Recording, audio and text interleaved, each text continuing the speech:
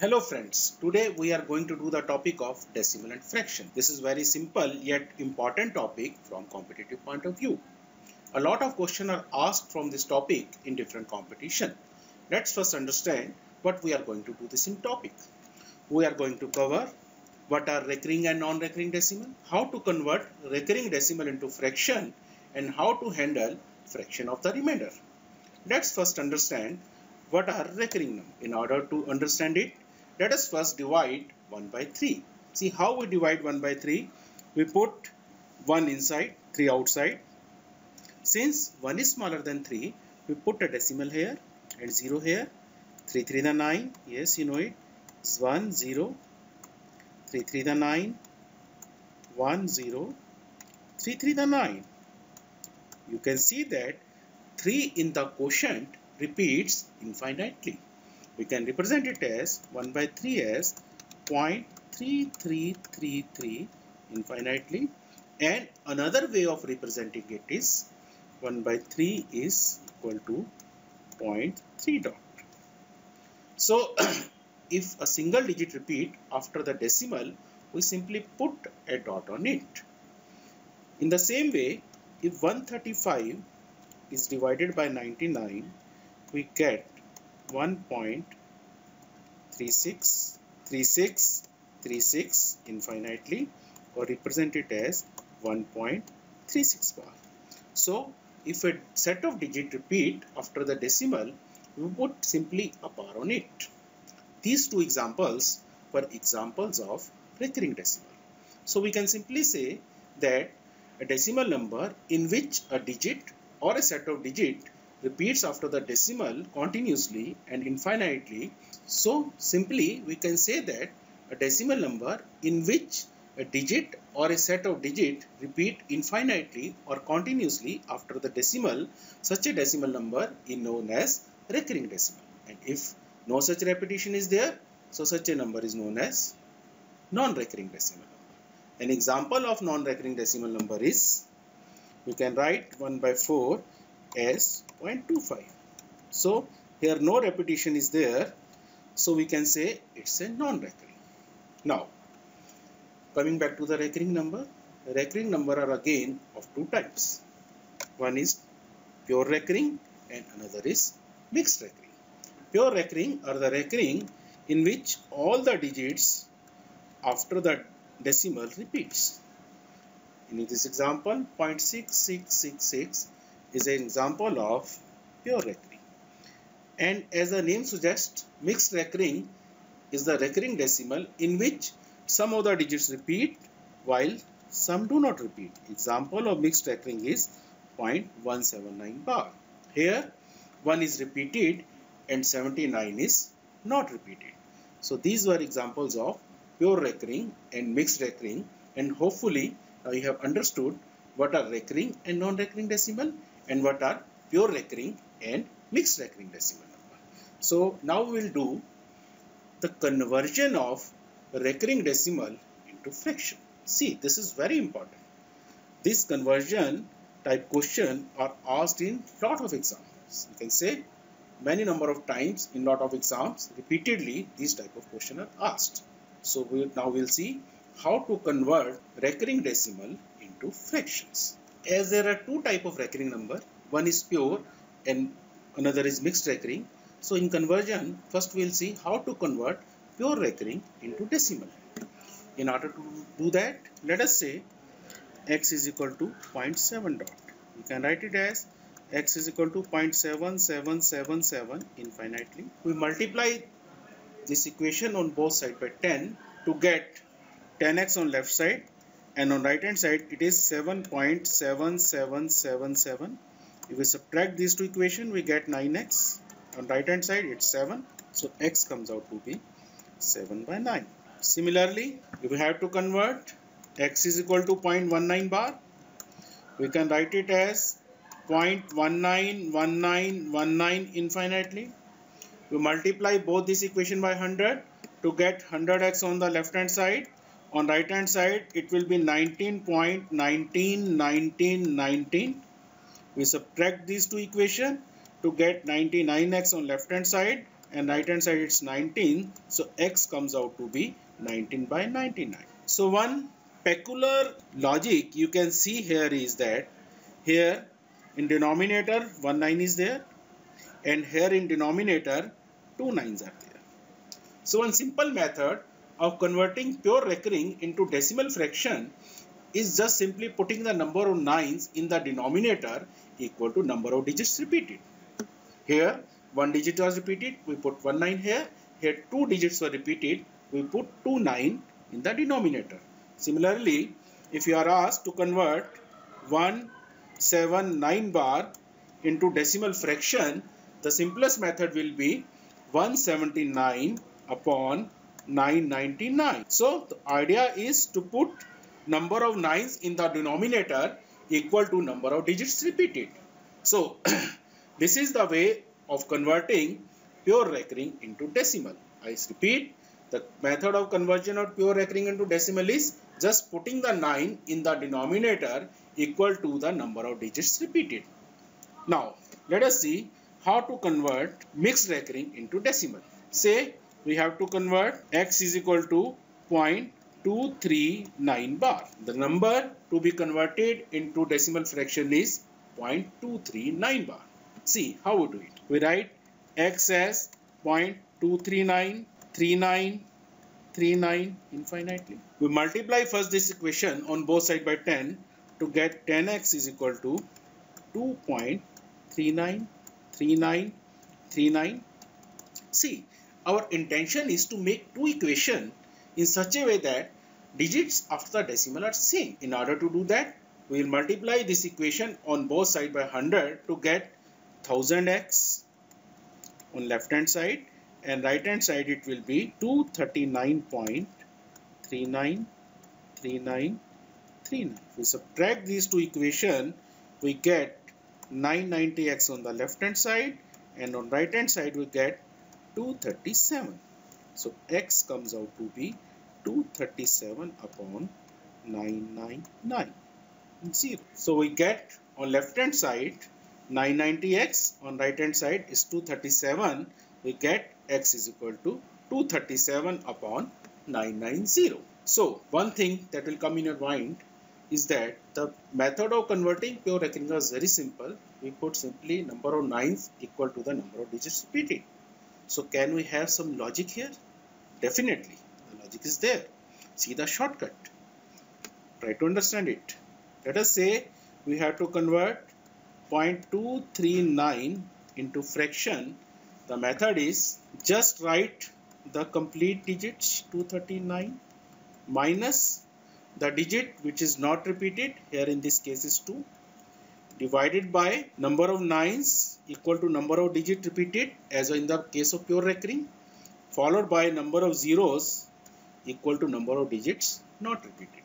So we get 237 upon 990. I repeat, write the complete number minus the digit which is not repeated divided by number of 9s equal to number of digits repeated, followed by number of zeros equal to number of digits not repeated. Say we take another example. If we had to convert 0.1238 bar into decimal fraction, we will simply write 1238 minus the digits which are not repeated. In this case they are 12, divided by number of 9s equal to number of digits repeated, followed by number of zeros equal to number of digits not repeated. We get 1226 upon 9900. So I repeat, the method of converting mixed recurring into fraction is simply write the number minus write the digit which is not repeated, followed by divided by number of 9s equal to number of digits repeated, then number of 0 equal to number of digits not repeated. So this was the method of converting mixed recurring into fraction. Now let us do some question based on these two concepts. First question is, what is the fractional value of 0.727272 infinitely?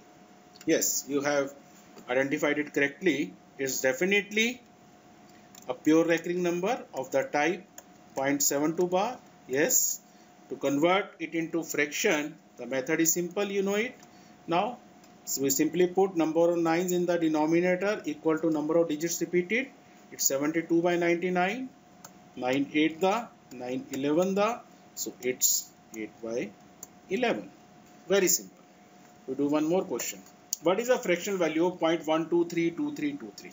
Yes, it's definitely a mixed recurring number, 0.123 bar. Now, you do it. Yes, you will write it as 123 minus the digit which is not repeated. You are correct. Divided by number of 9. Yes, definitely 2 9s. Followed by number of 0 equal to number of digits not repeated. So it will be 122 by 990, and in simplest form it will be 61 and 495. So idea is, once you understand the concept, it is very easy to solve the question. Now we do one more question. After spending 1/6 of the income, a person has ₹60 with him. Find the total income. It is the question based on the remainder of the fraction. How we do it? In detail, we write let the number be x, 1/6 as spending, x minus x by 6, and so on. We do it by logic. If someone spent 1/6 of the income, what is left with? He is left with simply 5/6 of the income, because 1 minus 1/6 is 5/6. So we simply write 5/6 of the income is equal to 60. So income comes out to be 72. Very simple. So if one spent 3/4, he is left with 1/4. If one spent 2/3, he is left with 1/3, and so on.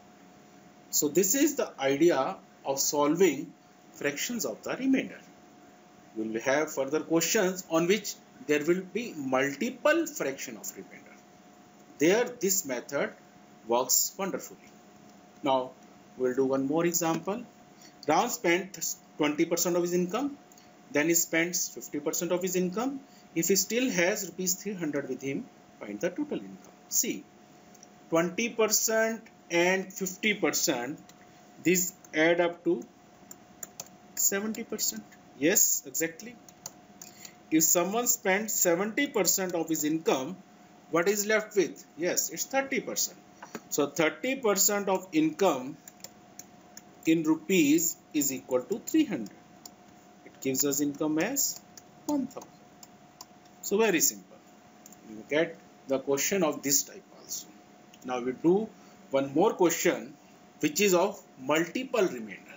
A spent 1/2 of his income on food, 2/3 of the remaining on clothes, 3/4 of the remaining on education. If she still has ₹24 with her, find her total income. Let us see how we do it. If A spent 1/2 of his income on food, what she is left with? She is left with 1/2. Yes, exactly. So income is I. She is left with I into 1/2. Now this is the remainder. Now if she spent 2/3 of this remaining means this part. She will left with 1/3 of it. Now she is left with this much. This is the remainder. Again, she spent 3/4 of the remaining on education. 3/4 of remaining on education means 3/4 of this amount. If she spent 3/4 of this amount, she will left with 1/4. Yes. So finally, she is left with I into 1/2 into 1/3 into 1/4, which is given to be equal to 24 rupees. So I upon 24 is 24, gives us income as 24 square, which is 576. So this method is very handy if we directly do the fraction of the remainder. Now let us see one more example. D is a recurring decimal of type .A1, A2, A1, A2, A1, A2, A1, A2. Here A1, A2, AR are single digit number between 0 and 9, both inclusive. This number D, when multiplied by which of the following number, gives a product which is an integer. This is again, students, a question of pure recurring number. Yes, you have identified it correctly. It's .A1, A2 bar. So you can solve it as point A1, A2. When converted it into fraction, you will get A1, A2 upon 99.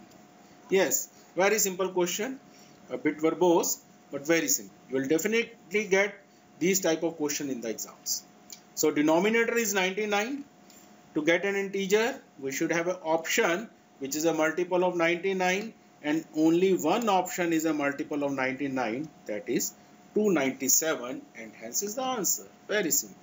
I repeat once again, if you know the concept, it will be very easier to understand. Now, students, we did three concepts. One was what were recurring and non-recurring, the conversion of recurring into decimal fraction, and to handle fractions of the remainder. Based on this, we are giving an exercise. Please read it carefully. First question: what is the fractional value of 0.595959? What is the fractional value of 0.345 bar? X spends 8 by 9 of the income. Then he spent 3 by 7 of the remaining. If he still has rupees 40 with him, find the total income. These are the three questions. Please do it. One more question you have to do is this one. Please read it. D is a recurring decimal of type point ABC, ABC, ABC. Here ABC are single digit number between 0 and 9, both inclusive. This number D, when multiplied by which of the following number, gives a product which is an integer. Hopefully you have solved the questions. The answer to these questions are: first one 59 by 99, second one 17 by 45, third 630, and last one is 990. Thank you.